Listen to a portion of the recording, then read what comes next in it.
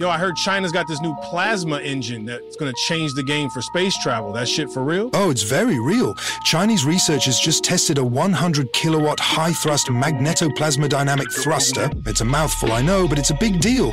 They use three-dimensional printed materials and high-temperature superconducting magnet tech to make it work. Wait, so they're using magnets and 3D printing to shoot plasma into space? That's wild. How's that even work? They ionize the propellant to create plasma, then use electromagnetic fields to accelerate it, generating thrust. It's efficient and compact, perfect for interplanetary cargo and deep space missions. So this means we could be sending mad cargo to Mars and shit? That's dope. Exactly. This positions China at the forefront of plasma propulsion. It's a game changer for future large-scale spacecraft missions. Man, that's some next-level sci-fi stuff right there. Indeed. Follow if you want to know more. And as always, thanks for watching.